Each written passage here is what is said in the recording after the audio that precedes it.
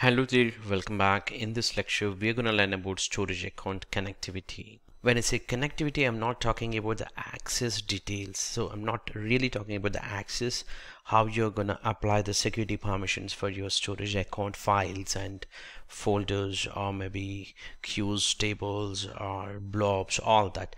What I'm talking is how you can access the storage account containers or its files or maybe queues, tables, and all other things.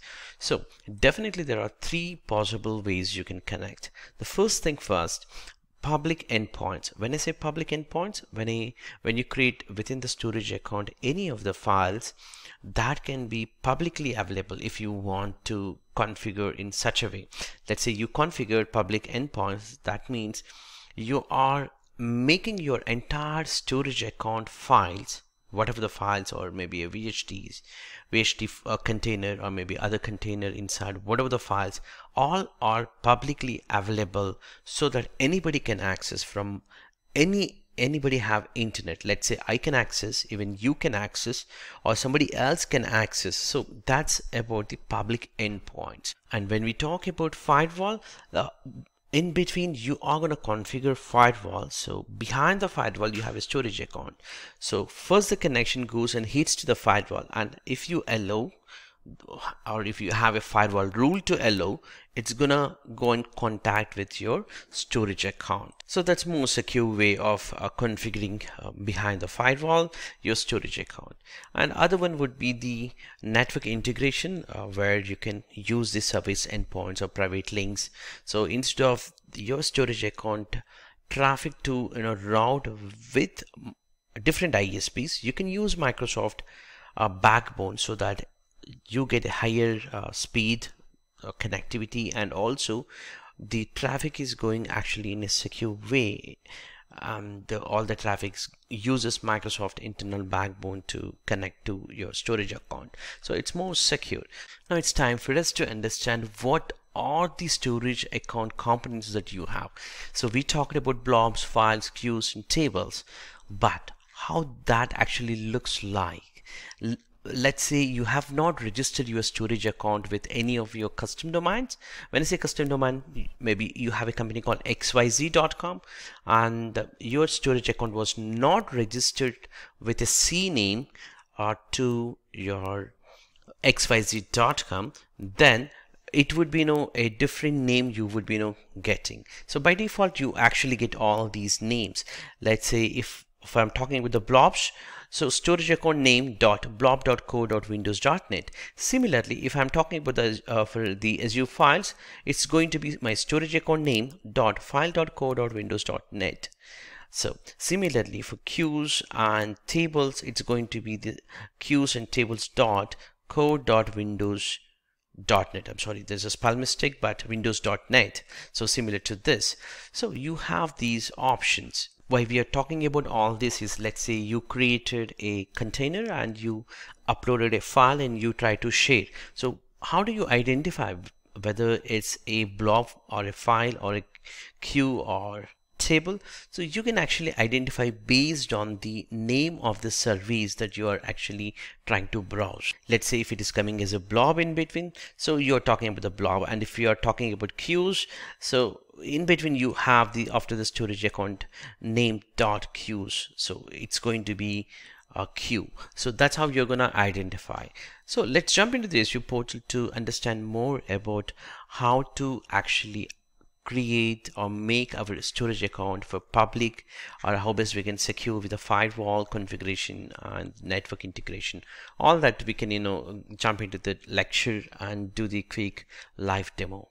This is a storage account that we have created with one of our previous lecture. So let's jump into the same storage account, and you see here, as we talked earlier, we have 4 different services that are offered by Azure Storage account. One would be the container and the files and tables and queues, and we talked about when to create all these different type of storages. So let's say I'm gonna actually do the first demo with the containers.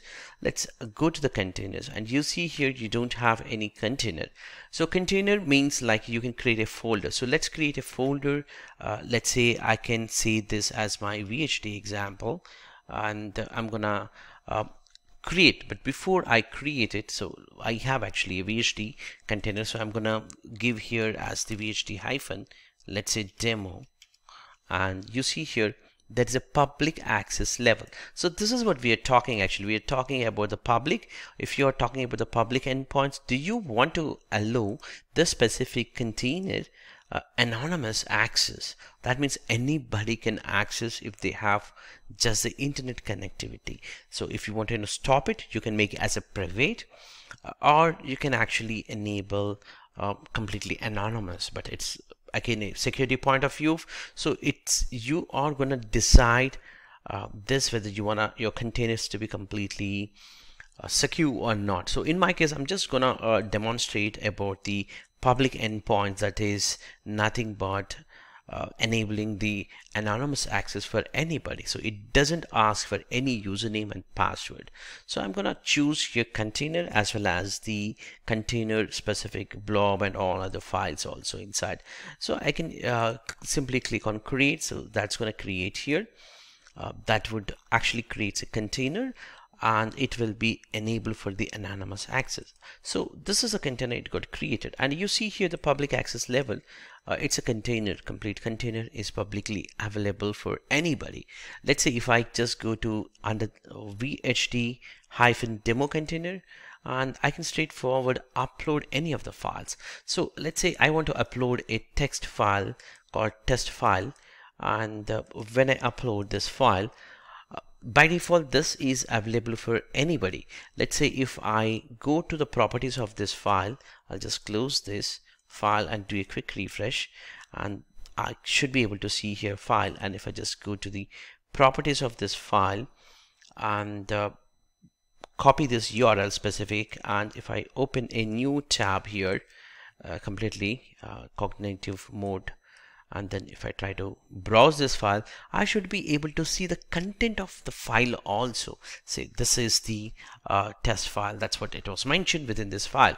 So I logged as a guest, so there's nothing has been signed in, still I'm able to see. So if you wanna try, you can try, but I'm gonna delete this complete, so later point you will not be able to see it. And this is unsecure actually, right? So how do you secure it? So when you try to create a container, you should be able to say that, hey, I want this container, let's say this is a demo, I don't want to allow for anybody, let's say private, no anonymous access.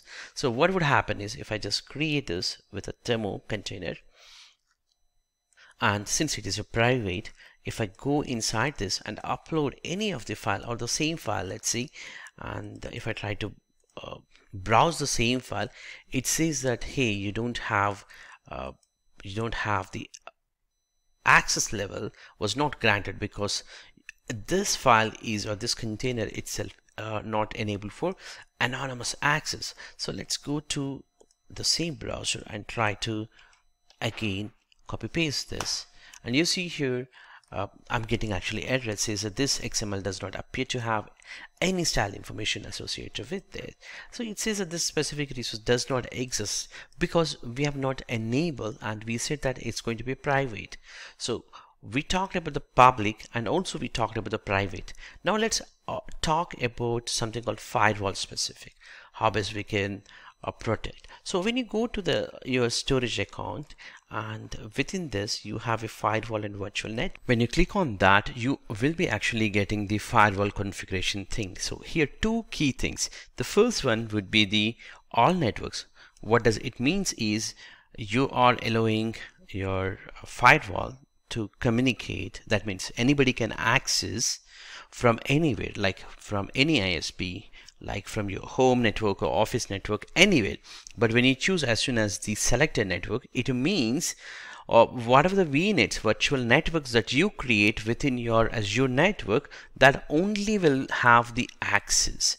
So that's how you can configure. So you can limit, you can minimize your storage account exposing to other networks. Instead of complete public network, you can choose to just communicate for your existing VNets, or you can create a one and add them. So what happens is, within that VNet, whatever the web apps or maybe your virtual machines, all that can communicate with your storage account. So you have any program that is storing within your blobs, that is allowed, but not from outside.